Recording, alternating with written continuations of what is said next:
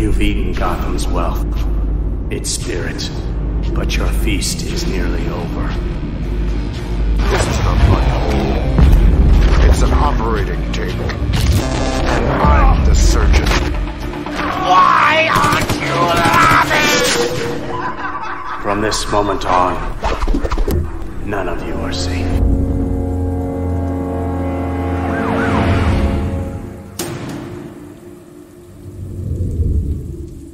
Welcome to the Batman Book Club, a podcast exploring the Dark Knight Library. I am your host, Ryan Lauert. The Batman Book Club is a proud member of the Batman Podcast Network, hosted by Batman on Film. Just go to batmanonfilm.com, click on podcasts, and you'll find the Batman Podcast Network that has a whole list of other Bat-related shows that also like to frolic into other nerdy subjects that we all love to frolic about. Right, Pete? Nobody Batman Book frolics. We're grown men. We don't frolic. Batman Book Club is also on Patreon. If you like what's going on with the show and you want to help support the show, go to patreon.com/thebatmanbc. Thank you for listening now to episode number 135, Batman in December, the final episode of this podcast in the year 2022. That means that Pete and I here, my guest, you know him. He's Gotham's own Santa Claus, Peter R. Verra from Straight Outta Gotham podcast. Hello, Pete. You frolicker. Hello. Nobody frolics, right? They Nobody jog, frolics. maybe. You say they nobody lightly frolics. run. Nobody We all frolics frolic. while listening to your podcast. Nobody's frolicking. There's a gif of Kermit that's always used with his arms flailing. That's frolic. He's a frolicker. That's not frolicking. That's like panicking. That's like a panicking Kermit gif. That's a froggy frolic. But Pete, thanks I feel for like coming. Candyland is where you would frolic. Well, yeah, because we're all jacked up on sugar. Yeah, that's where you would like to be. That's what I'm Candyland talking about. frolicking. But nobody's That's me. frolicking. You're the only one who's frolicking. That's me when I get a new 2-liter of Mountain Dew. I'm frolicking like I'm in Candyland. 1 soda, 2 liters. Do the math. This is so.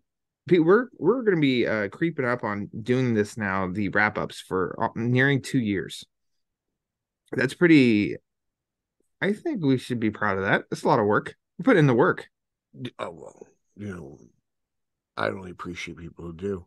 That's right. Yeah. Wow. 2 years of this monthly order of punishment. Every Ouch. Batman Punishment. book. What started as joy turned into punishment. Yeah.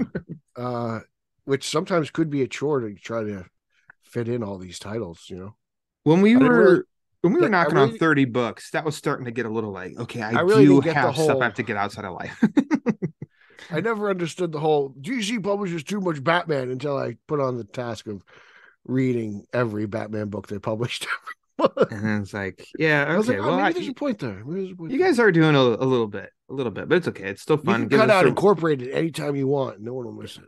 Yeah, what's that? Except maybe you know? Clow. Because it's the one Batman title we never talk about. We never talk about exactly. But I mean, the wrap-ups at least give us a reason to where you're basically the co-host. If there's a co-host of the show, it's Peter R. Verra. And we am the associate producer. And we stress out that last week of the month to be like, how can we both have a schedule that works for an hour where we can talk this? It doesn't work. It We doesn't just work. make it work. We made it work. We made the universe stop. But yeah, final episode of this year. Don't let me forget, Pete, by the end, and you can think about it now. Don't say it now. But by the end of the episode, I want to know what your favorite Batman book was of 2022.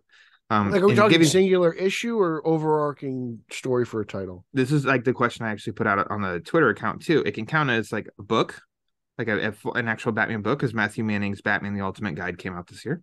You can talk about an arc, an issue, a run, a mini series. So, I mean, just as examples, Batman Killing Time was a miniseries, 6 issue. The Imposter was 3 issues. We can really break down this into subcategories. Yeah, I mean, just whatever pops up in your head. So keep that on your brain as we work our way through the month of December of the Batman books in December.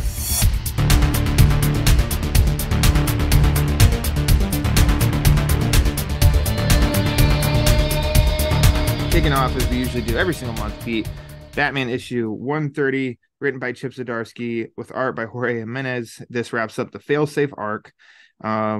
Yes. I already know your Yes. I already know your feelings on this, but I want to get mine out first.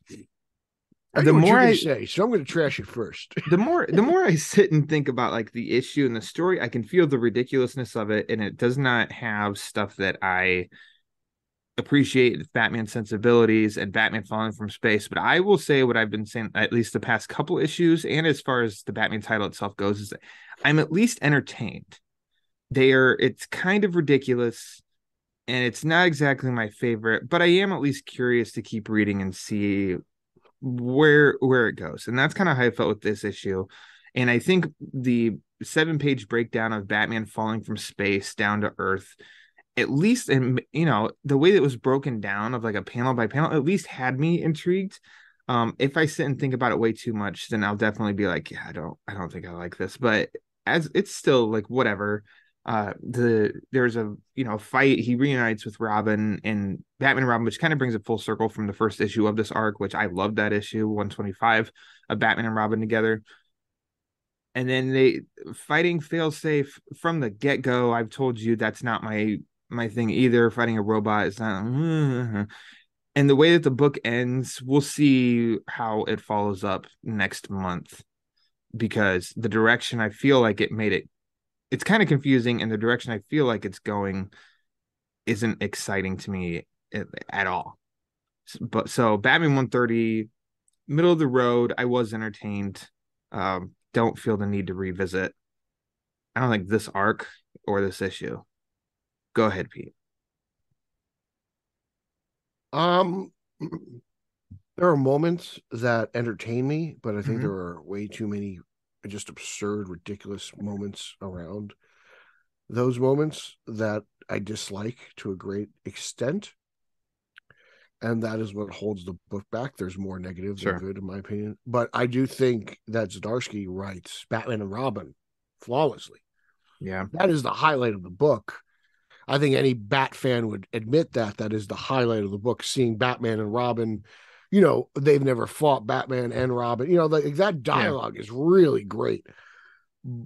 But the story just falls flat. Like this version of, in my opinion, it's a version of Amazo, whatever you want to call it. That Batman created, and and there were other parts that entertained me, like the Justice League battle, the battle with the Robins, all that stuff. That stuff was fun, entertaining. It's just, what they're fighting is just like, oh god, like I would much rather watch the Robins fight Deathstroke or the Justice League fight Uxas. A person.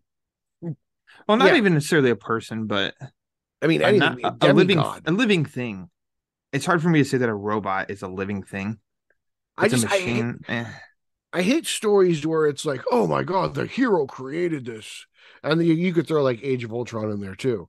Like, oh, the hero created this. This is his fault. Blah blah blah. Like those stories are just like, oh god, I don't like them. I mean, I like it for Age of Ultron because I hate Iron Man. So like, anytime he does something wrong, it's a thing to be celebrated because he's just a narcissist bum.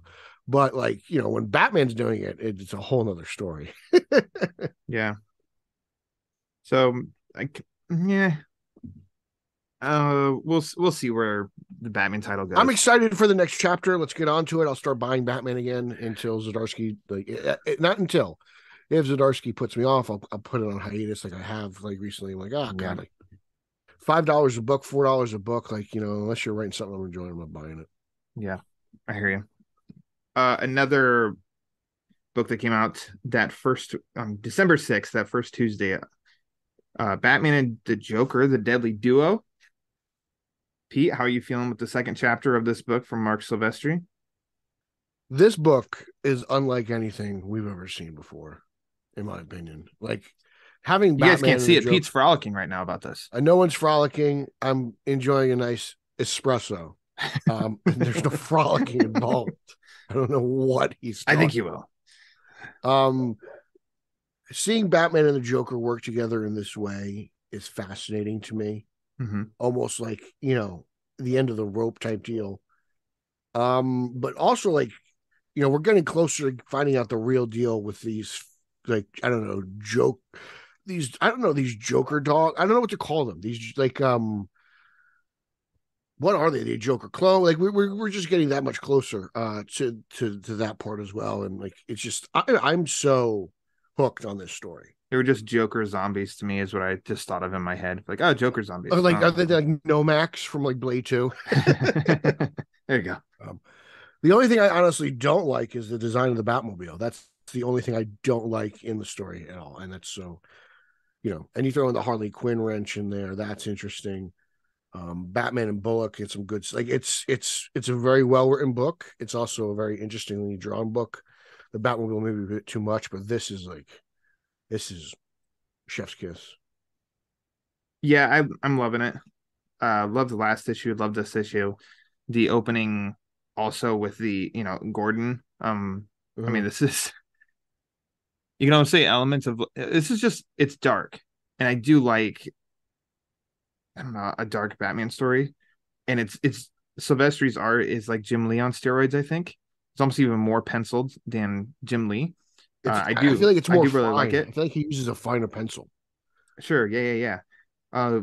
Pretty messed up when you're, the opening pages of the guy who has the doctor's family tied up, and he's like, okay, now, so I just feel like that guy who has the doctor's family tied up has something on him, and he's forced to make the doctor It's very Saw.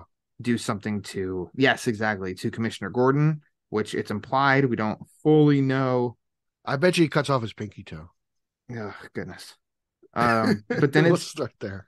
But then there's a great fight scene, and then like you said, thrown in Harley Quinn. We check in on Harley Quinn and where she's at, and then in the Batcave with Alfred and Dick and stuff. And I do like the Batmobile. It's not my favorite. I do like it, but I don't know. I don't have a flaw. I don't have anything to pick apart or really negative to say. And I know it's just only 2 issues out of 7, but everything's working for me here.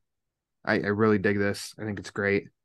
Black Label series, miniseries are just, we can talk about this at the end too, that miniseries I think are just far and away doing a more consistent job than the legacy titles, which is really surprising and kind of a bummer. I'd love it for all of these Batman books that we read, for all of them to be awesome. I know that's asking a lot, but that's like 70 books a month. Yeah, I know. Then also, moving right along, Batman Night Watch number 4 continues this fun series. If the Grev boys don't get this, next year in their stocking, then Garrett's failing as a that counts Ryan Powers too into that mix of a Grev boy. Yes. He's one of the Grev boys, but the oldest. I mean, it's really fun of having Killer Moth with Batgirl, because we know that there's history there. That's the first half of the story, and then to find out what's going on because of Night Watch, and then the second story brings in Scarecrow, which you always get me with Scarecrow. I mean, it's just fun. I think there's 1 issue left of this, and then I'll be picking up the trade. They're going to release it in a trade. They have to. This will be one that I pick up because I just think it's a lot of fun. I know I just said that I like my. Did I convince you to pick this up? Batman? Because I was yes, like, you did. Oh, this Kid Batman book. Yeah, okay. I was like, wow, I would like this. I haven't read the first issue. I haven't read issue number 1, so that'll be something to look forward to when the collection comes out. But it is a nice mix up of flavor. As much as I like Batman, dark stories, this is very, like you and I have said before, almost a little animated series ish, or this is like also like starting point Batman. And there's nothing wrong with that. There's nothing that's 2 stories in one. This is childish. This is kind of and it involves every member of the Bat family, from Batman to Huntress. Like everyone's included, so you get a really good taste of what's out there in Gotham. And there's a great array of villains. There's a lot of Killer Croc in here. We've seen everyone from. Has the only villain we haven't really seen are like Roz and the Joker? Like honestly, I don't know because I didn't see the first or read the first issue, so I don't know who's in that first issue. We get a really good array of villains. The stories aren't that crazy. They're more, let's say, punch 'em up action stories, and kind of like, but there's like some little detective elements. It's not boring enough to like, or let's say not detailed enough to bore a young reader, but it's in there. Like there's a lot of good Batman stuff in here. Yeah, that's a good point. You can't like from the second page be like, oh, I don't know where this is going. No, it keeps you invested throughout its, each mini story. So I don't know. Maybe maybe Night Watch becomes like a Legends of the Dark Knight, and it will pop out another mini series again, or I feel like they can. They could. You don't think so? You don't want I think Legends of the Dark Knight is on a different level.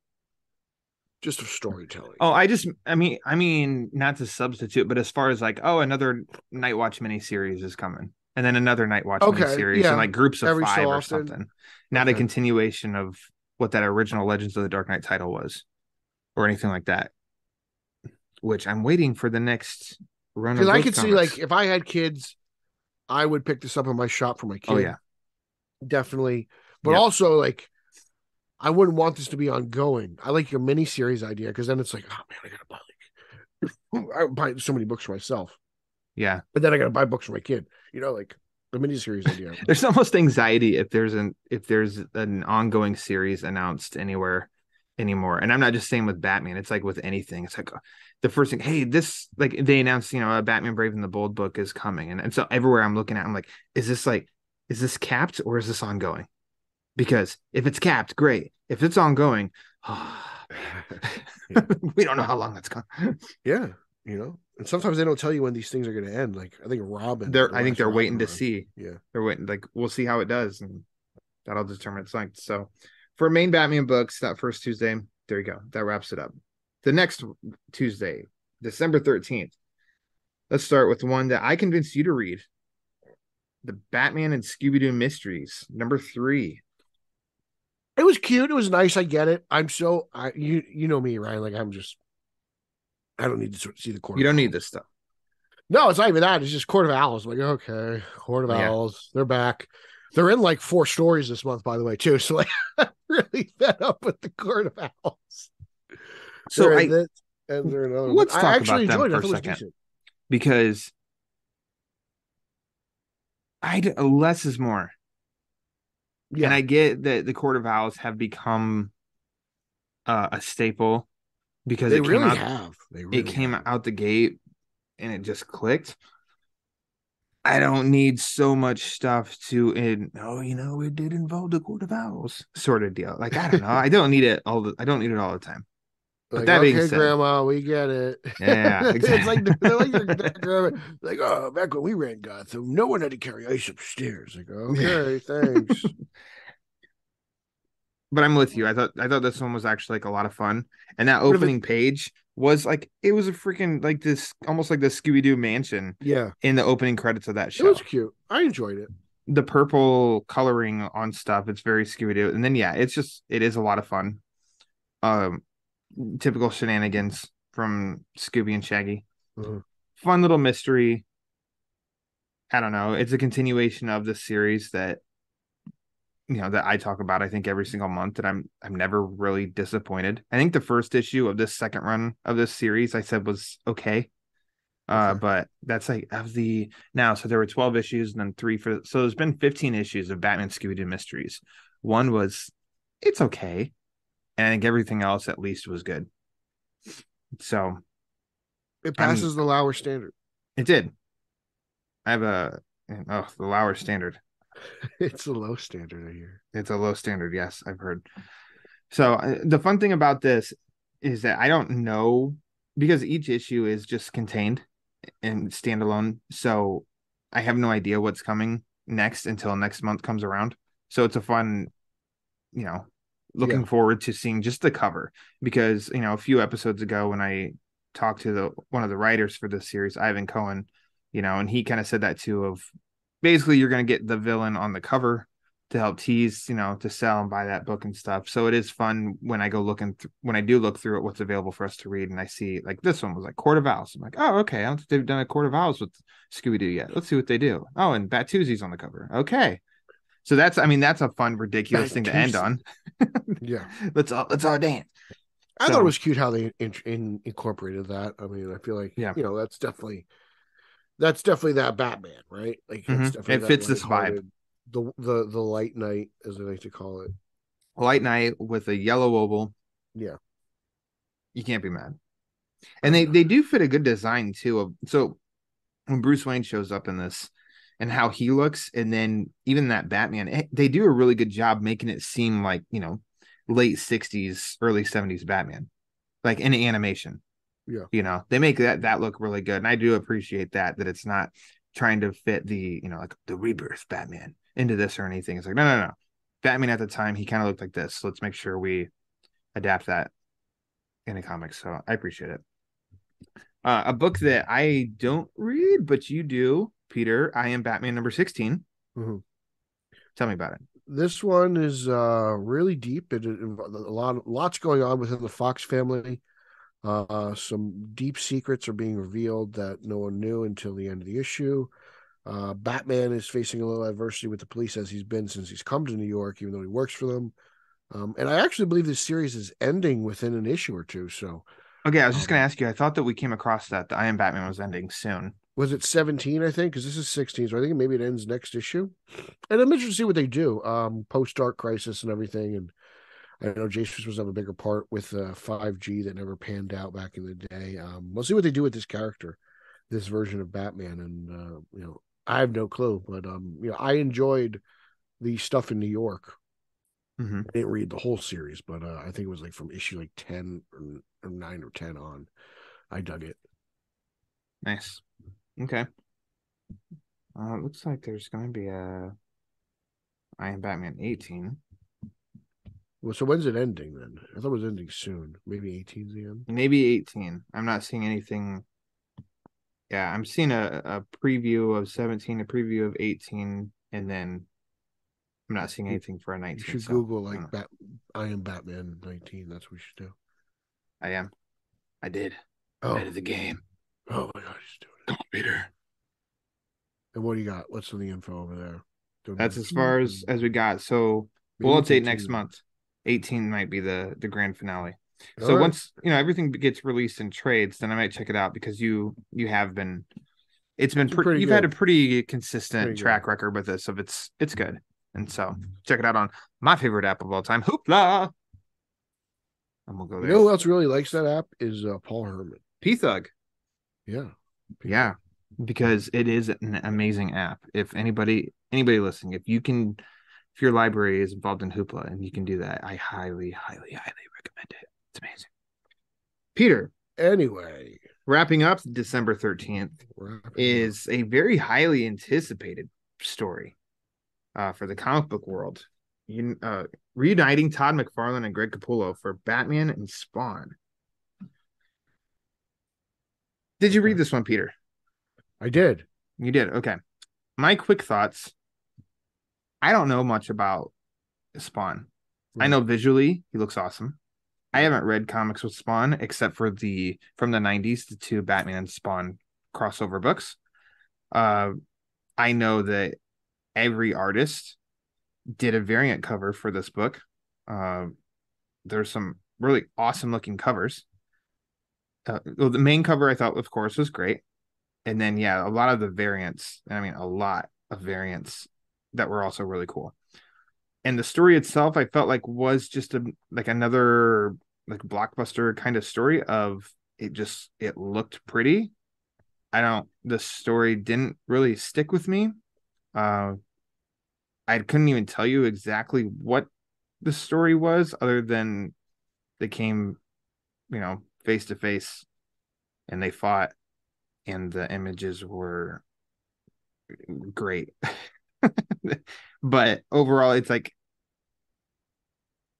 fun, I guess, which is funny because it's very dark and kind of violent and stuff. And again, the Court of Owls shows up. Yep. But yeah, that's kind of it. And none of that's meant to be, like a negative or anything like that. It's just kind of like, it was a good looking book. I read it and then kind of moved on. Your experience with Spawn is very similar to mine. Like, I haven't read any Spawn outside of the two crossovers with McFarlane. And that's really my only exposure. That in the movie, I don't even remember that. I just remember John Leguizamo was the fat clown. We all remember John Leguizamo from that movie, right? Yeah, that's all I remember. And a But killer soundtrack. And I a don't great even remember soundtrack. that. Okay, I'll have to check that out. But yeah, like I don't know anything about Spawn. I don't care about Spawn. So like this really doesn't interest me. I would be more interested if McFarlane was drawing the book instead of Capullo. Okay. I just prefer McFarlane's art to Capullo's, but I didn't buy this. I read it digitally. It's a cool idea, just not my thing. The action was great. It seemed to have some good detective work for Batman to figure out and whatnot. I don't know if I'll actually keep up with this, but I'm happy for those who are enjoying it. I feel like Eric Carter this is like I hope this was under the tree for him on Christmas morning because I feel he would love this. I think he enjoyed this. I don't remember. He's the biggest Capullo fan I Last know, so like I just assume he's loving it. I don't think this is like an ongoing series or anything. I know that they teased something at the end, but I don't think anything was announced that this was an ongoing series. So I don't know if another part's coming. I know they left it to Oh, really? teasing that It I probably will don't be a know one what shot? that means. Oh, interesting. So maybe I missed something. And we know that that's definitely uh probable that I've missed something. I'd say so. I'd say so. And here's the thing, I'm like you, I didn't buy it digitally. I did see I was kind of going back and forth. There's a Jason Fabic cover that is It looked really good. fantastic. Francesca Matino was his cover, like fantastic, and then Sean Murphy's cover was fantastic. I thought the main covers from Coppola and Mark Farland were fantastic. I think it was just an overwhelming. I can't choose one, and I'd already read the book beforehand. I'm like, maybe I don't need Buy to them pick it all. up yet. You bought them all. So, and then so they just released the hardcover. So Eric Carter did tell me about this part. So I know that they just released a hardcover like reprinting of the two from the 90s. Oh, really? And yeah, and then I looked up in April. He told me that in April they're releasing a deluxe edition that has the two from the 90s and this one in it. Okay, So cool. I mean, cool for anybody that maybe passed on it, but then also it's kind of like, ah, son of a bitch. If people did buy Son of a bitch. son of a bitch by the new released hardcover and this one, and then there's a collecting all of them version coming out in a couple months. I mean, let's be honest. If this was the Long Halloween, Ryan Lauer would have bought 2 copies of each. Well, that's true. So I mean, I did when they did the Long Halloween special. exactly. So Exactly. R.I.P. They know how to get you guys. They know how to get you. You got to show your willpower, flex your might. Be like Hasbullah. Don't be a sheep. Be a goat. So the next Tuesday, December 20th. Got a couple here that came out. Let's talk first, Pete. Batman Superman World's Finest, number 10. Cover of the month, I'd say, for regular covers. This cover is exceptional. Okay, regular cover is great. Variant cover. This Lieber Mayhew variant. Variant cover is a Christmas cover with Superman singing with Paul McCartney. Oh, really? That was fun. That's cool. Yeah, and then another variant cover was like the Superman 78, Batman 89 Worlds Collide cover. Oh, wow. Which I thought was out there. That's which cool. I thought that was kind of fun. Yeah. I'll have to track that one down. So those are fun. The issue itself, it just kind of had, I think it started to go towards, I don't know, it was all right for me. Really? Yeah. I don't know. I'm fascinated by the story. Gotcha. Okay. Everything about David and like the Joker, the Key, all that stuff. Like these are like, I was like, I really like the Key. He's like one of my favorite like out there villains. So I'm really into this. And you get the 89 oval, and then it's like it ends with like, oh, is that Magog? And I'm like, oh wow, that's interesting. I didn't know what that was supposed to mean. Oh my god, you knew who the character was, right? He looked familiar.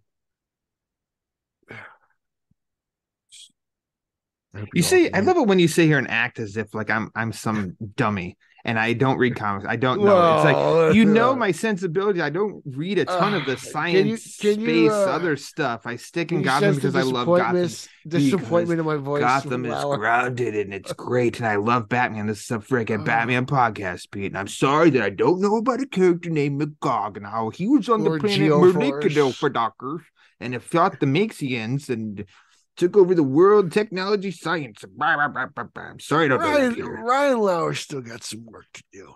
But yeah.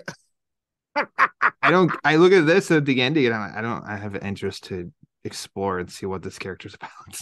Yeah. I mean, actually, when Magog was making his appearances, I didn't even really like him. So, but I want to see where it ties in. I'm interested. I hear it's all connected. Dan Mora might be the most beautiful artist in the world right now. Like, oh my God. I mean, I'm reviewing Ivan Reis on Detective, so that's great as well. But Mr. Moore is probably my like the hottest one out there. But yeah, I'm really into this. I'm really into this. Even when the story goes places that I'm like not that interested in, I do get drawn in by the art though, because Mora is exceptional. Looks like this, like I forget, and that's how I know it's a bummer. And I'm like, because I'm not remembering fully what all is happening, and I don't remember this new character's name. The one that this whole arc's been about. David, the alien boy. Yeah, I mean, I do you don't like little alien boys from other planets, huh? That's a weird sentence. It's a little Holzman with you. But yeah, it's okay. This arc concludes next month. See how it concludes and see where they take the story after that. How do you feel about female superheroes, Holzman? I like them more than Eric Holzman does. Champion Long Island. Champion Long Island. Batman versus Robin #4. Pete, this book. Remember how I keep telling you that, like, in the past few issues, it is like, I don't know, maybe I'm kind of starting to done with this, and then something happens, and then I'm like, and then they got me. It's like right when I felt like maybe I'm kind of done with this book, and they got me. Al Pacino in Godfather 3. Yeah. This book didn't have that moment to reel me back in. I think this one finally took it way like too far out there that I'm just like, Didn't enjoy this one a whole lot. Really? Yeah, it got too fantastical, and it definitely goes there. It definitely goes there. And it's just that's not my mood. That's not my preference with Batman. I'll go along for it and try and read it, but then I got to be honest too, and it's like, oh, it went there and it didn't. It's not my thing. It's just not my thing. So it's a weird thing of how I don't know what this is even leading to. I don't know how many issues. This is leading to the next event, which is like it's called Lazarus Island, Lazarus Planet, or something like that. Yeah. So Lazarus, and I love it when they do this stuff too, though. To be continued in Lazarus Planet Alpha #1, which means there's going to be an Alpha, a Beta, a Zeta, an Omega, and then a new series that continues on in like yeah, I don't get the whole Alpha Omega thing. When did that start? I don't know. It started like a few years ago. The titling of that stuff, it's like, you guys need to stop, because remember, I don't know if you remember, leading up to, was it Metal, and there was like 2 or 3 different just completely weirdly named one-offs leading up to it. And it was like, how are you guys expecting people to follow along when you don't have like a banner or a title? You're just hoping people really do the work to figure out what they're supposed to read. The road to Lazarus Planet. Like that's what they used to do, like the 90s. At least like that's something. So yeah, the next one is Lazarus Planet Alpha #1, and then return for Batman vs. Robin #5 in February. So I don't know. We'll see how I feel picking up. Personally, how do you feel about this book? I enjoyed this. This issue doesn't really stand out like the other ones do, but like I had a lot of fun with it. The story overall, like I've been kind of following this story from the beginning before I knew what was going on. Like I just was naturally reading the breadcrumbs. This, like what Wade and Williamson have kind of been working in tandem for this back since like Robin, like they've been kind of teasing this whole Lazarus thing. So I don't know if Wade's going to be a part of it in the future. It seems like he is. So that'd be cool to have Williamson and Wade together, kind of plan this next big DC arc. But I was into it. It was cool. It definitely got really fantastical when Batman puts on Fate's helmets. That's interesting. But I like the whole Grandma Al Ghul thing. The devil. The Damien stuff really got to me when he was fighting Batman. I thought that was cool. I think that's the strength. Talia, Damian, Batman. That's definitely a strength in that I've been issue. riding those guys pretty much throughout the story because involving fake Sabak and all this other stuff. It's I want to see where it goes with the Lazarus aspect. Like that's where it's really interesting. I mean, again, like when you involve Lazarus Pits, you're going to get a little mystical. So I get what they were doing. But I'm kind of hooked on this. Yeah, like this issue wasn't like, oh my god, it's amazing. But I was like, this is a solid issue in a pretty solid story. So I can't wait to see what happens next. See, and I'm not fully. I know when Ra's al Ghul's involved, there's a good chance for Lazarus Pits and stuff. I accepted that a long time ago. And there are some fantastic Ra's stories that involve the Lazarus Pit that don't go like way too far out. The Lazarus Pit is as far crazy as it goes. Yeah. And because I've accepted that, it's like, that's okay. This one also, I kind of feel like something happens with Batman. They didn't really give it time to breathe. Yeah, it was like it could have been resolved within the next panel. It was a really quick resolution. It's like, okay, yeah, but that's something I don't want to see dragged on. I feel like I've been there, done before, so I'll do it quick. Yeah, I know. Yeah, get it in. Okay. So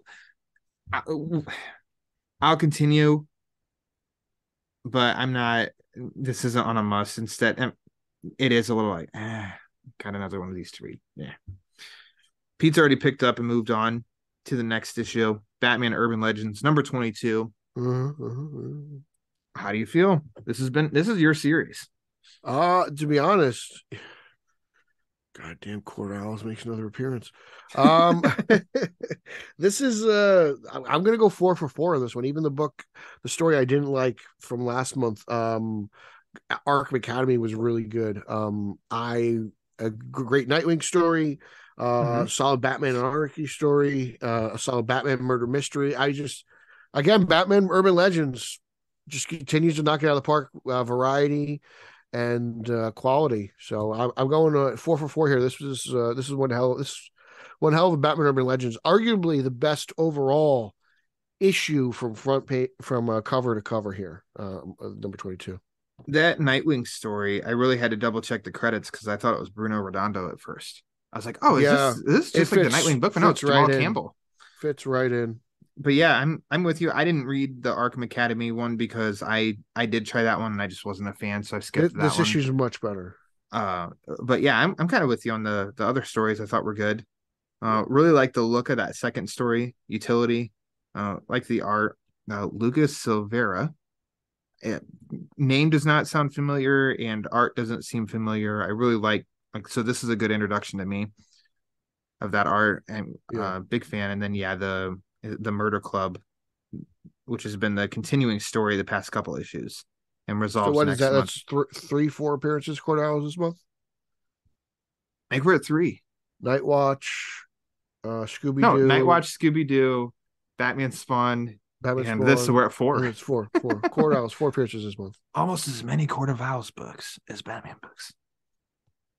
Close, but yeah. So I think the Murder Club is definitely a really interesting story.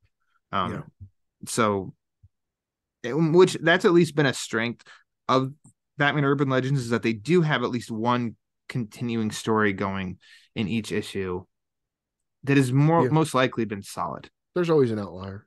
So there isn't always a grifter, so that's good. Thank God. The Jim Lee mandate. He won't let us forget grifter, that's for sure. Never. Although Matthew Rosenberg has a Hellcats book I have not checked out, and grifter's all over that. And I'm like, hey, enjoy it. We trust Matthew Rosenberg. I trust him. I'm not going to read it, but I trust him. Yeah. Final Tuesday of the month, the 27th. Oh, God. We got to start it, Pete. Detective Comics, number 1067. For the love of Hasbro. Rom V. Ivan Reese. A fun story, though. When I was reading this, in our digital early looks that we get. We get a look at all the variant covers for each issue as well. And the variant for this one was from Jim Lee. I don't know. Have you seen this? Oh, the one it's like the tumbler, like Yeah, that gift means wrap from Santa Nolan's Claus. back. That's Yes. Jim Lee telling Okay. us Nolan's It's all coming back connected. for Dark Knight 4. This is an awesome cover, and I did post that on Twitter, and I got some feedback from some people that had said, "Hey, this was created years ago and was given to people that worked on DC stuff, and like around holiday times, like a gift or something." So it's really cool to me that this isn't like Jim Lee just finished this and they put it out there. It's like this is a great piece of art. The It's people not who dated, got is this a it? long time ago.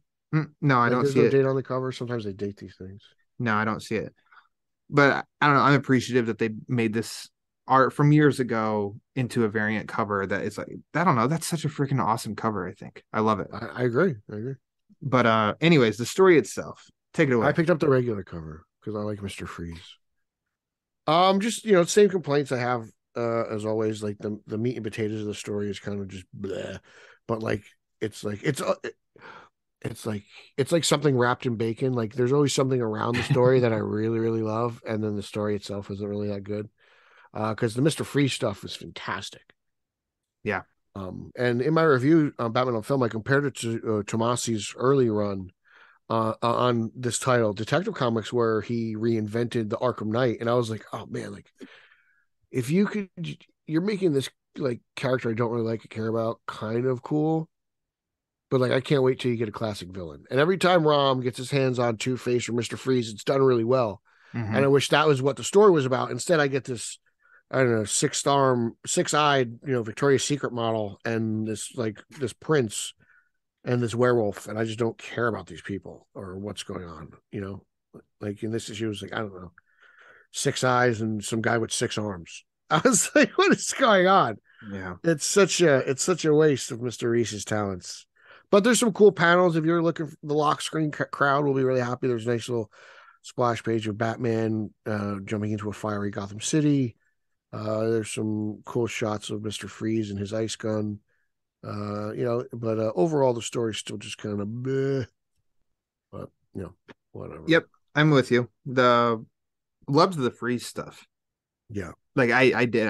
I loved that. I loved their exchange and why Freeze, saved Batman and stuff like that, and his reason, all that, just it really works. And I know that I feel like Freeze is a hard character to do because they just did it so well.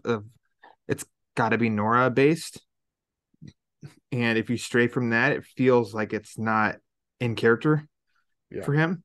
So I think that they did Rom did a really good job with him, and yeah, like you said, the Two-Face stuff, and it is that in between. I'm totally accepting of new villains, new characters, and everything. I am. This is, I don't know. I just don't enjoy it. That main family coming in, I'm not attached to them at all. I don't need them. I don't care about them, which sucks. Go to Bloodhaven.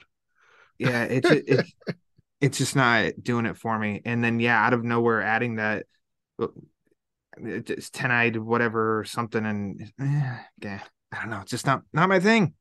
So, and then something that is kind of strange, it feels like strange spots to end issues too. Never really feels like, oh great tease or something. Like this one is just, I don't know. I'm used to it now.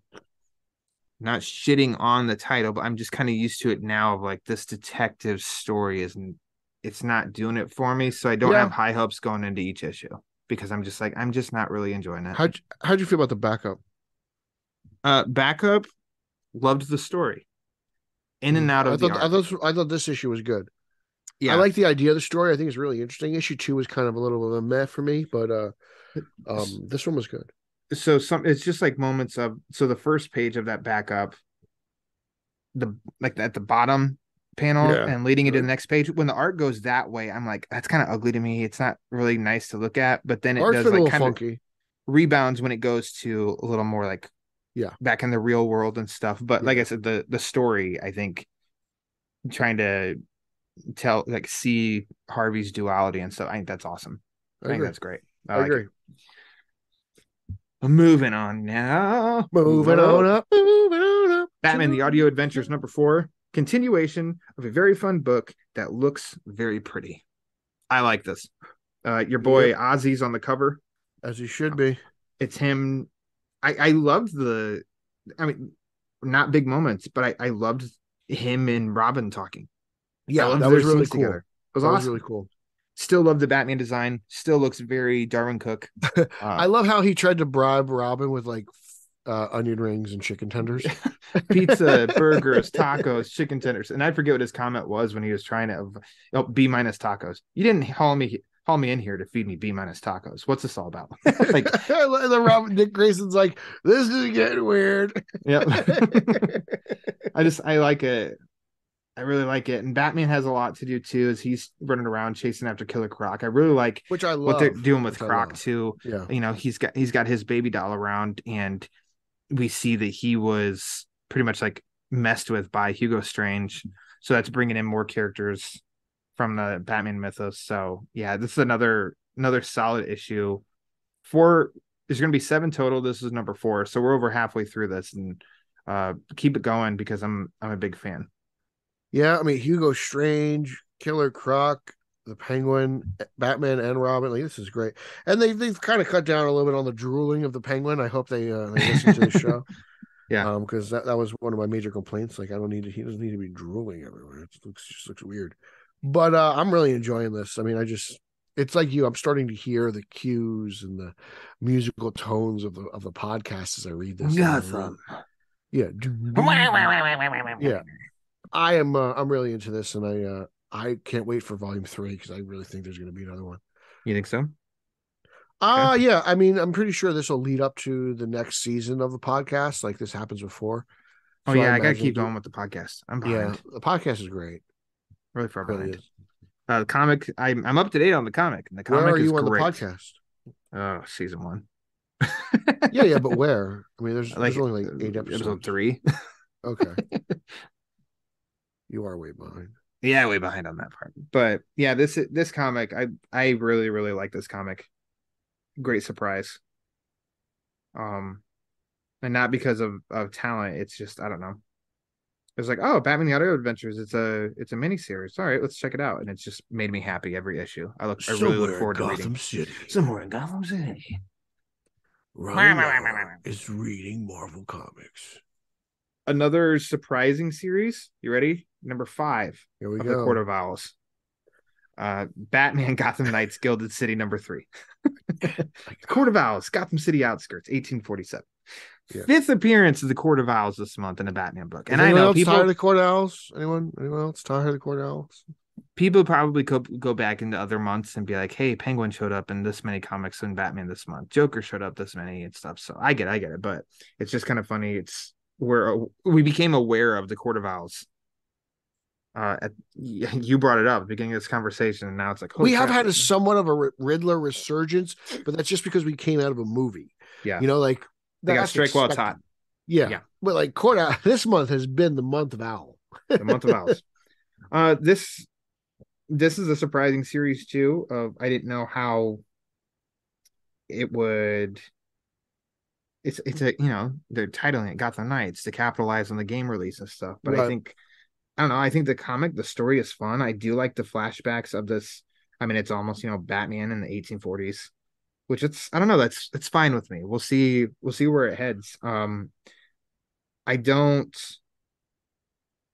it doesn't stick with me of like, this is like, oh my God, this is the most epic story or anything, but it's just enjoyable. I do look forward to reading the next chapter. And it does have great teaming up of Batman, Robin, Nightwing, and like I'm looking through because I read this a couple weeks ago. Just great saving, like heroic scenes.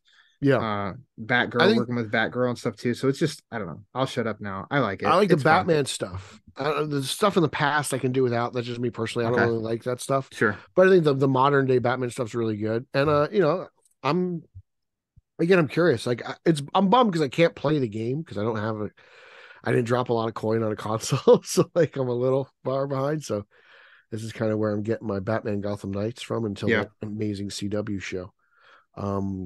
But yeah, no, overall I like the book. I'm with you. I like the teamwork and everything. The modern day Mhm. stuff is really what keeps me reading this.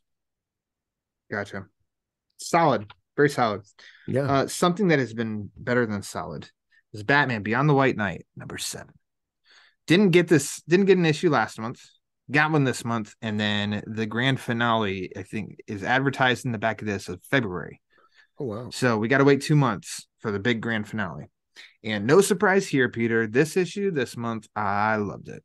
Yeah, pretty I good. This coloring, I know it was a variant for issue 6, but Blight, the way that Blight pops on this cover, my Oh, God. this And is then the even in variant? the book, no, sorry, there was a variant of Blight for issue Okay. 6 that I Okay. wanted to get, but it was expensive. It was pricey, and it was like basically like a black cover, but then Blight just head on, and so he Okay. was green and popped.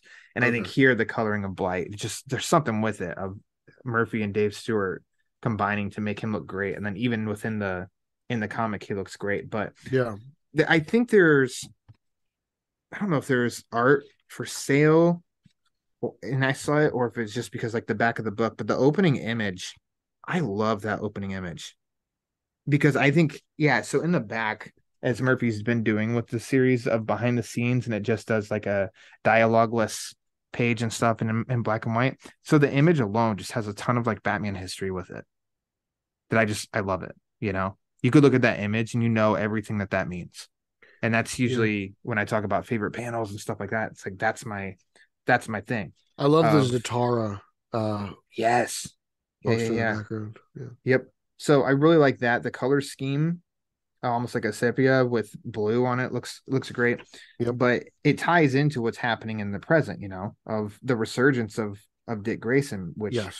when I got to interview Murphy for BOF, he'd said basically of like Dick's going to seem like a dick, but don't worry. I got to tell you because I think that people are going to be annoyed or upset about it. Like he's going to come back. Like he's going to have a turning point. I And always trust him. I always trust him. yeah, Because and I've had my complaints about Grayson throughout the run. sure. I think that but I think this is a great penultimate issue. I wrote in my review how much I really liked it. Of it wasn't necessarily the most action heavy, but that didn't matter because Murphy's pacing of a story, everything builds on each other. Yeah. It relates. Nothing's wasted. Everything means something. I got a On Leather Wings vibe with the Beyond Terry chasing the Batmobile. Okay. Like Okay. like that little vibe. And then I Yeah. loved when he gets wrapped around in a net. He looks like a bat with their wings down, Yes. which I thought was a great attention to detail. All of that was just great. And then what he does with the story of bringing basically the White Knight universe's Bat family together. Uh-huh. And then now they are all seeing Joker, which is Which pretty was the crazy. biggest mind F in a Yeah. comic I've ever, because like he pops up, and if a veteran reader looks at the page, Mhm. and he's like, everyone notices the Joker. It's not just like, Todd Robin is literally shooting an arrow at him. Mhm. And you can see Barbara sees him, and like it's noticeable. And then the next panel, like it gets explained. But I was like, when did the Joker become sentient? I was like, when did this happen? Did I forget something last issue? And then I like how Murphy explains it in the next page. But I was like, oh my God, what happened? What is going Yeah. on? Everyone sees the Joker. Everyone sees Jack Napier. So I thought that was really interesting. Yeah. But yeah, I really dug this issue. I need a Batman White Knight Nightwing action figure because I have now grown to love Nightwing in this like leather biker jacket. Yeah. I think it's a cool look. I really do. Yeah. I still miss Batman without a cowl, Mhm. but I like this new Bat family. I like the new Robin. I like both of the new Robins actually. Duke being a Robin, and what's her name? I can't remember her name. She's great too. I love her. Again. Yeah. And like, oh man, just Todd McFarlane's gonna be busy making some toys. Yeah. Hopefully. Love it. Gonna be bittersweet when that last issue comes out because he did say that there's a spinoff coming. But as far as continuing like the main book story or whatever, I think he leaves breadcrumbs at the end of the next issue. Okay. But we don't know if there will be a continuation of that and if there is, when that'll be. So it's a little like, oh damn, the series is ending, and I don't know when we're going to get more of the main story. But also, all good things come to an end. So pressure's on, but I mean, and the guy, no pressure. Guys nailed it for me from the first White Knight issue. Good. So I thought the middle part was a little murky for me, but the bookends were really nice. Yeah. So, and now previously known as honorable mentions, but Ryan Haas came up with the idea of calling this now Batman and Friends. Talk about some Batman related books. The Joker, The Man Who Stopped Laughing, number 3, with one of Lee Bermejo's greatest covers I think he has ever done. Love this cover so much. It's so great. The book inside matches the cover. Rosenberg, I love the series. Period. Love Isn't he great? Isn't he like so good? Amazing? Yep. Love this. Each issue, so I know this is only issue 3. Yeah. But I want to go read issues 1 and 2 and then read 3. And then for issue 4, it's like I want to read issue 1, 2, 3 and then 4. I just want to keep rereading it and catch everything because I do. I just think that this book rocks. Your girl Punchline showed up in it. I love her. She's amazing. Rosenberg did an interview, I forget with who, where he talked about the backups are doing something. And he hasn't come across anybody who's caught it yet. So I read this backup trying to see if there's anything I can pick up on, and I'm not sure yet. It's every issue is just a Joker finding a new girlfriend. Like, I don't know. Find a new girlfriend, has a new death, so his story is multiple choice, but otherwise I don't know. But I love what Francesca Francavilla is doing with it. I love the backups. And that's why I just think that this issue is this series is a must buy each month. This might be like the most definitive Joker story ever told when it comes to an end. I think. We'll see. I think it's building up to that. Like I just got a feeling. Yeah. I hope you're right. I don't know. Like what he does with the Legion of Doom is just like, wow. Mm-hmm. You know, and then he goes into the hospital. Many. I don't know how many issues this is going to end up being. I've come across nothing that says how long we're going to go with this. Me neither. But I hope that there is an ending in sight. There's no reason not to trust Matthew Rosenberg. Like, we love Matthew Rosenberg, so we do. Excited for that. You should get him on the Batman book club. I'd love to. Matthew Rosenberg, if you're listening, I'd love to talk Batman and Joker with you. Gotham City, year 1, issue number 3. Written by Tom King, art by Phil Hester. Another great chapter. I love the vibe of this book. It kind of was fuzzy to me what all happened in the second book. Nobody's fault, just mine. I wasn't remembering, but love. Yeah, I love this series too, more than I thought I was gonna. To be honest, this is oh man, Tom King's so good. He's writing so many good stories.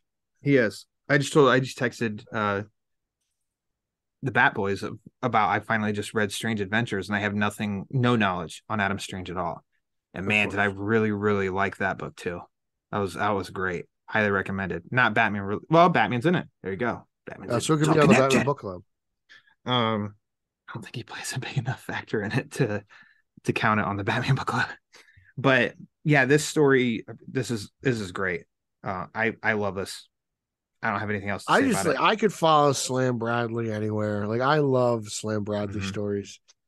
He's one of my favorite characters. So this story is such a treat, and just to watch him do his due diligence and get on this case, it just feels so noir. Like, I feel like I should be smoking a cigar and drinking bourbon while like reading this in black. Why not? Next month when we talk about issue number 4, which Pete has in his hands right now. I do. Why don't you do that? We'll turn on some old school. And then the ending is just so good. Like,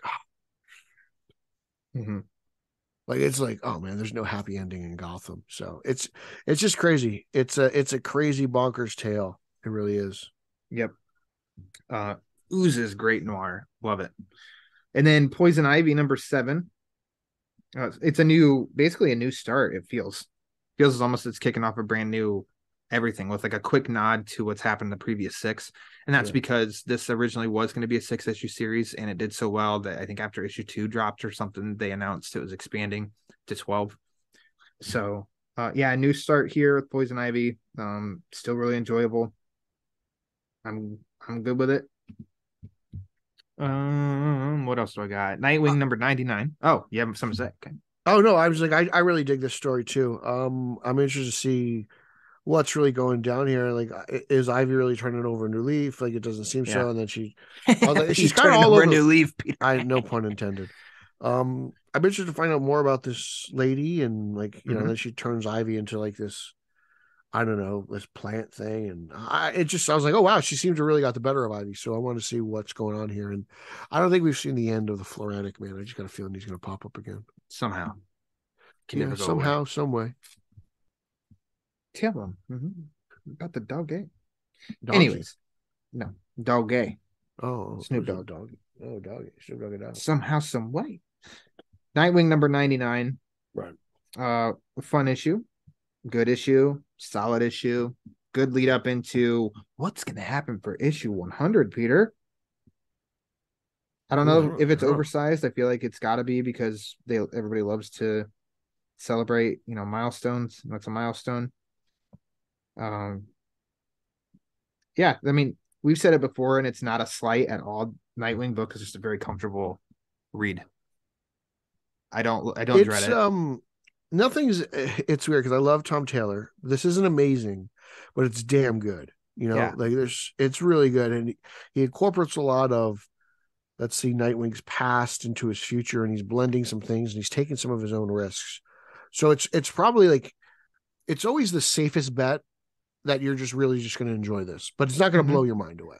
Yeah, that's how I feel. And I'm really digging it. And I don't like it when they kill off major villains. I know Blockbuster's dead. Blockbuster and Deathstroke always appear to be like 1-2 in terms of Nightwing villains. So to see his like basically number 2 adversary taken out, I want to see more about this what is this guy called? Heart Attack? Heartbreak? Heartless. What's this guy's name? Heart Attack? Give me some Zantac. Heart Attack. Heart Attack. Epsilation. But yeah, like I again, really looking forward to it every month. I don't know what I like better, the story or the art, but they're both doing a great job. Yeah, very solid. Which they have been since. Redondo hasn't been on every issue since 78. He's been on most. Taylor has been.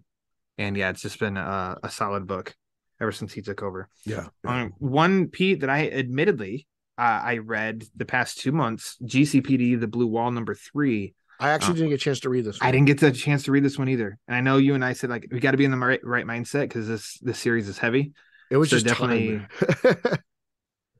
time. And then, definitely when I can. And I will read it for sure. We'll get it next month. We'll get it in. There you go. We'll get it in. Then The Riddler, year 1, number 2. Dude. Great series.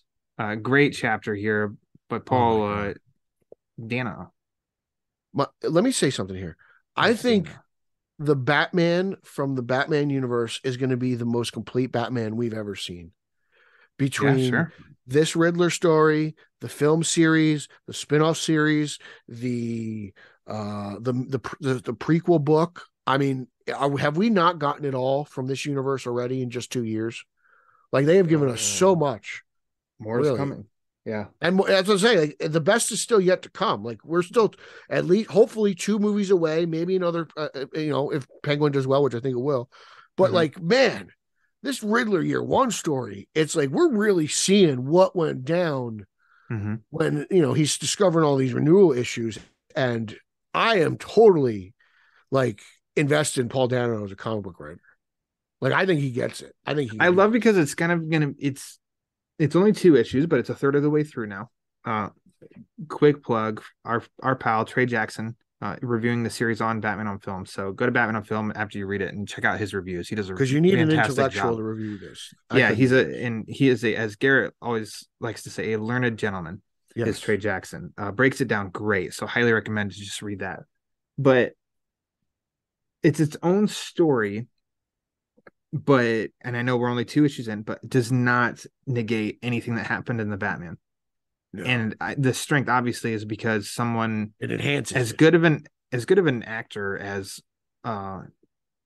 see, I know it now. I'm second guessing myself. He said his name.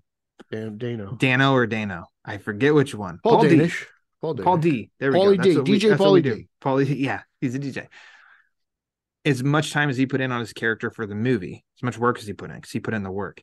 And that's the guy that's in control of the story. Like, excellent. Perfect. So I just love that expansion of the character in this world, in this comic book form. I love that. And Subak draws a great Paul Dano. Yeah, it's excellent. And I'm so in love with this idea that we are getting the movie series, and as we work on to the next movie, we're getting expansion of the world in other mediums and comics, and then TV is coming. Yeah, I mean, that's what I'm saying. Love it. It's going to be so complete by the time we're done with this. Yeah, because we're going to know everything we ever wanted to know.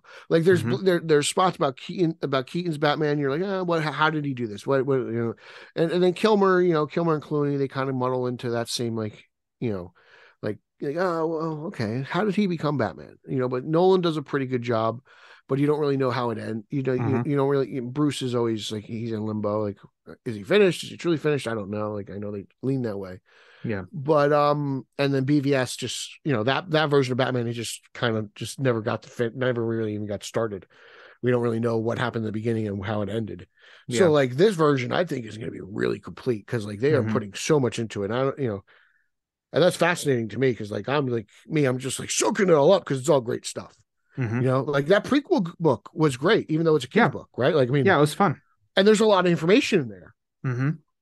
About even about this Riddler and everything, and like the kid with the glasses and the mushroom cut, like that's Dano, like that's Enigma, or whatever whatever the hell his name is. So like to have this on top of those two things already, like man, talk about. And I'd even mention like the art almost looks a little like painted watercolor-ish. It's a very unique style that I'm unaware of the artist. Can we get Colin Farrell to do a Penguin book? His other work that'd be awesome. Right. I feel you have the book right there, right? I want to give a shout out to the artist, Steven Subak. Okay, cool. Shout out to him because Steven, I do like Steven. I want to name drop, not like shout out because he's listening. He wants to know what we have to say. Stevan. Stevan. But yeah, cool. Overall, I love it, man. That's good. Yeah. What else? What do you got, Pete? I don't know because apparently I'm getting books a month early, so I don't know what. So I'm gonna read some things, and if they come out next month, then sue me. Yeah. Batgirls 13 finishes up the Freaky Friday storyline, which is really great, and I think that's a lot of fun. This is probably my favorite Batman related title currently being published. Wow. So if you guys are sleeping on Batgirls, you're pretty much a loser. Rephrase. Catwoman 50 anniversary issue. Catwoman and Punchline are finally square off face to face. It is a huge issue with huge ramifications. Catwoman winds up in prison.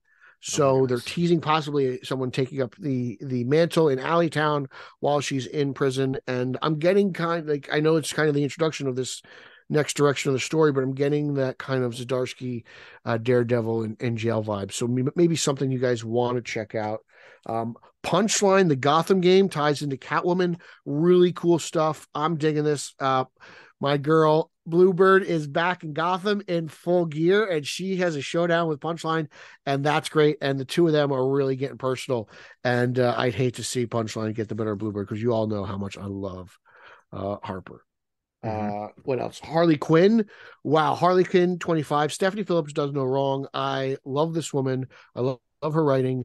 We're talking Spider-Verse Harley Quinn, Old Woman Harley, the Harley Quinn who laughs, for lack of a better term, and in continuity Harley, all fighting off because the Harley Quinn who laughs wants to kill all the Harleys in the multiverse and be the only Harley Quinn left. And then Titans United Bloodback this is probably just as good as the Titans that's on TV right now, which means it's not good at all. You could probably skip this. I'm going to do you all a solid one. They love to make these Titan series when the show comes out. The last one was better, but this one is basically the same thing. It's Brother Blood, it's Mother Mayhem. It's just in a comical version. Aqualad's alive, so there's slight differences. But yeah, like save your $5, pass on this, $4. I'm telling you right now. You took the bullet. Yeah, I did it for you. I did that for you.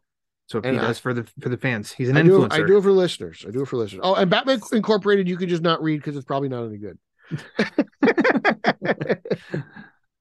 All right, there you go. Batman in December.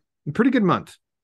Still, it was a good month. You know, good. How was your Christmas? You get any good Batman comics for Christmas? I bought myself. That counts. I posted a picture of that. I bought the hardcovers of Killing Time and Batman Catwoman. And then a Tim Sale King, huh? That's right. Tim Sale Black and White, which was a book that came out years ago. Richard Starkings and him, conversations about his career about Tim Sale's career up to maybe like 2008 or something, I think. I've always wanted to read that. And so, yeah, finally got that. Because, he's going to be talking about that Batman work, but then also Spider-Man Blue, Hulk Gray, Daredevil Yellow. I love the Marvel Colors books. Yeah, and then the one that nobody ever talks about, Wolverine Gambit. Oh, I never even knew that. I didn't know that. Oh yeah, that's a good one.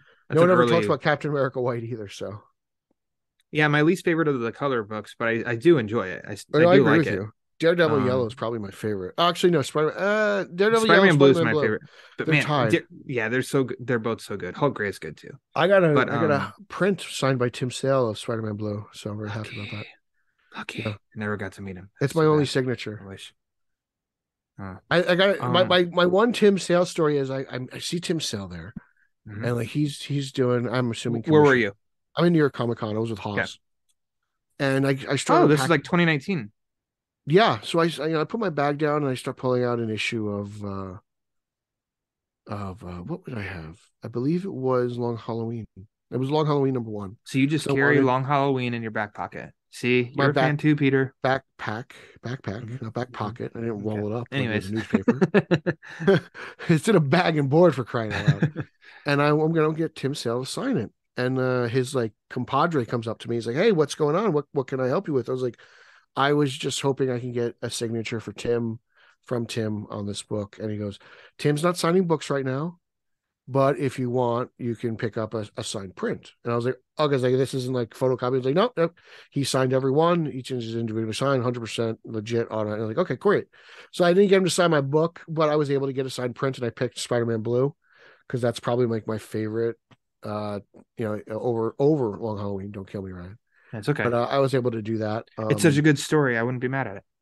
Yeah, but it's funny how like I did think of this. Like when I went to go see him, I do own the original run of Spider-Man Blue, but I ended up bringing along Halloween, even though I like Spider-Man Blue more.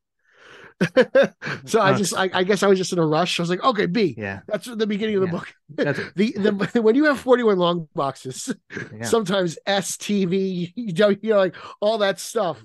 You're just like, I'm not digging through there. Yeah, that's the one. Got it. Top of the pile. But yeah. So you're saying with books getting, I said at the beginning, Pete, great year for Batman comics. Yes. Why don't you go ahead and tell me what comes to mind? What was your favorite Batman book of 2022? Now hold on. This could mean something that finished, something that was completed, beginning to end in 2022. I didn't even mention One Dark Knight was also a series that for me came in this year. It's got to be Batman the Imposter. The Imposter. Again, because like that could possibly fit within the Batman universe if you want to, do a little headcanon. Sure. But yeah, like that just Matt and Tomlin hots off the Batman, writes a three prestige. I forget what the name of it. Just prestige format.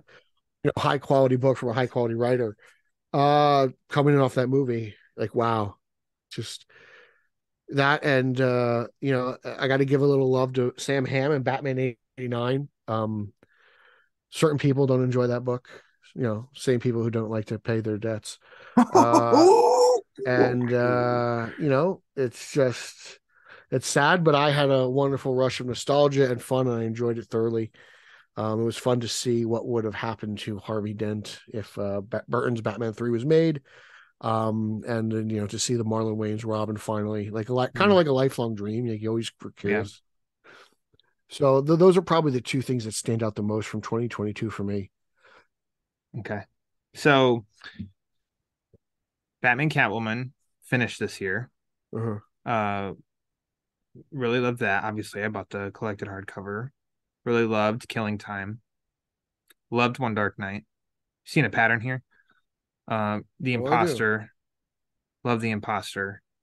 One that is not Batman Fortress. Shout out Batman Fortress. That wraps up next month. We didn't get an issue this month, but that wraps up might be the most month. Surprising Batman title. Very surprising of the year. Maybe maybe that's the award that book gets. Fortress. Loving audio adventure so far. Obviously, the continuing of Batman Scooby-Doo mysteries, the ending of the first series, all that stuff. I'm loving that. One thing that holds audio adventures back was they released like an 80-page giant that I did enjoy. Yep. And we covered that last year when it came out. We were both. Was it last year? That wasn't 2022. Yeah, that was last year. Okay, wow. Jeez. And that's why when I saw that a series was coming out, I was like, oh, really? You were skeptical. Okay, I'll read it. Sure, I get you. But no surprise here, and it's not completed. All right, Lee Romeo's Dear Detective, which was just a collection of his covers, but also formed into a story. I loved that. But Beyond the White Knight. Got one issue to go for it to be complete, but it started this year, and every issue, even the intermission from Clay McCormick on Red Hood. That was phenomenal. It's been a good year for Batman overall. Yeah, I think even with the recent struggles of the two main titles. Yeah, that's what I was going to say. The miniseries and Black Label and stuff like that. There's just a trend of that has become, to me, that's what I look forward to more than the main titles. And I'm not trying to dump on anyone or anything. Those excite me more than the main. I will. You guys suck. No. Peter R. Verra's thoughts and opinions do not reflect that of the Batman book. But yeah, Beyond the White Knight has been my favorite. So I put out a question on Twitter and Instagram of what other people's favorites are. And Pete, you're not alone in the camp. People love Imposter. Yeah, it's hard not to. It really is, especially when you make Leslie Thompson such a strong force. She's a character who, recently probably hasn't been portrayed the best thanks to a show that I hate, Gotham. Yeah. But it's nice to see her get a great dynamic introduced in that story with her. Which is definitely of like, oh, I could totally see. And then now Matt and Tomlin he's working on the Batman script. They're the Batman sequel script too. So I'm all in for whatever they do. But it's kind of like, oh man, if this is a little glimpse of your version of what you do with Leslie Tompkins, awesome. Bring her into the sequel. So, but that's movies. We're talking comics. That's the end of comics. Great year for comics. Feel free to chime in Batman Book Club Twitter and Instagram at the Batman BC. I would like to say one thing. Thoughts. Go for it. The most fun I've had reading Batman comics this year has been The Road to No Man's Land with my friend Ryan Lauer. So that's been the most fun, reliving my favorite Batman story on YouTube with the man who never leaves Gotham City. That's right. Ryan Lauer. The man who doesn't know Magog or whatever. I love Gotham City. I want to stick around in Gotham City. It's my favorite. Oh God, Ryan Lauer just didn't know who Magog was, and it just. I thought I knew him. We're gonna hop back into The Road to No Man's Land. We're gonna keep it going. We're not stopping because my brother got me volume 2 of No Man's Land omnibus. My No Man's Land omnibus is arriving next week. Okay, so I'm ready to go. I got the full steam ahead 2023. I've got my third version of this gigantic story. It's your long Halloween. I get it. Pete, thanks again for coming back on. Thanks for doing all this homework every single month. Enjoy. If I did not like you, I would not have you come back on. So it's always good talking Bat Comics with Peter R. Verra. So why don't you go ahead and plug away. You could follow me on social media. That's Instagram, Twitter, Mastodon, and Zack Snyder's favorite platform. Yeah, a little Mastodon. And Zack Snyder's favorite platform of all time, Vero, at Pete Illustrated. You can follow podcast number 1. That's a news-based podcast that I co-host with the champion of Long Island, Eric Q. Holzman, at straight_O_G. That's Straight Out of Gotham. We have a Facebook group and a Facebook fan page. Consider joining both. Lots of news, lots of great discussion there. Podcast number 2, the Italian Spider-Man Coalition podcast. I do that with Wrigley Field's finest, Nico and Nicholas Caruso, the father and son dynamic that everyone loves to argue with on Twitter. Just a bunch of Goombas talking Spider-Man, so that's good. Check out that show. Lots of fun there. That's at Italians for Spidey on Twitter. Check out at Team Yellow Oval on Twitter as we celebrate the return of Keaton, the Yellow Oval. There's toys. There are toy pictures out. They may be illicit, but they may be out on the internet. So I won't share them, but I know some people that do. So check that stuff out. Let's see, what else do we have? I'm all over BatmanOnFilm.com and Batman on Film YouTube. I got toy reviews, comic book reviews, interviews with Michael Uslan and Tara Strong. So you want to check that out. Even the late great Kevin Conroy as well. There's a bunch of YouTube stuff there from me and Hoss with Kevin Conroy. So check that out on Batman on Film YouTube. And I am the associate producer, guest host, and best friend of the Batman Book Club. That's right. That's right. He does. Puts in the work. That's right. Like I just said a couple minutes ago, follow the Batman Book Club on Twitter and Instagram at the Batman BC for latest episode drops, upcoming episodes, sometimes some giveaways. March is around the corner, so we're going to have another of the Batman Book Club bracket challenge, which this one is going to be a doozy. I can guarantee it. Right now. It's going to be Inker. No. You've done writers, you've done artists, right? Haven't done artists. That's actually what this one's going to be. I thought you did artists. No, this one. Oh, it's going to be. I think this one's if you don't vote for Neil Adams, writers. I will personally kick you in the groin. Neil Adams needs to win. There's no other artist. You'll pull a Jay and Silent Bob at the end of Jay and Silent Bob Strikes Back. Track everybody down via their handles. Yeah, I will track you down and kick you in the groin. It's Neil Adams. That's it. That's coming. Next month is going to be a great month on the show. So follow along to see what's coming. Make sure to subscribe to the YouTube channel, the Batman Book Club, where Pete and I here are doing the Road to No Man's Land. There's also some video episodes with some high profile people, and might be some more of those coming up. There's also From Page to Screen that I have some of those episodes of discussions up there. So go to YouTube and do that. And if you want to support the show, there's a variety of ways to do that. Number 1, patreon.com/thebatmanbc. Number 2, tpublic.com. Type TBBC for the Batman Book Club. And lastly, if you don't want to spend any money at all, it's 100% A-OK. The easiest and quickest and most impactful thing you can do is rate and review the show wherever you listen to podcasts. So Apple, Spotify, Amazon, Google Play, iHeartRadio, wherever, just rate and review the show, because the more reviews it gets, the more it helps spread the word. And Peter, as we all know, the word is pernicious. So, Happy New Year. See you in 2023. For Peter R. Verra, I am Ryan Lauer. Until next time, we know Batman.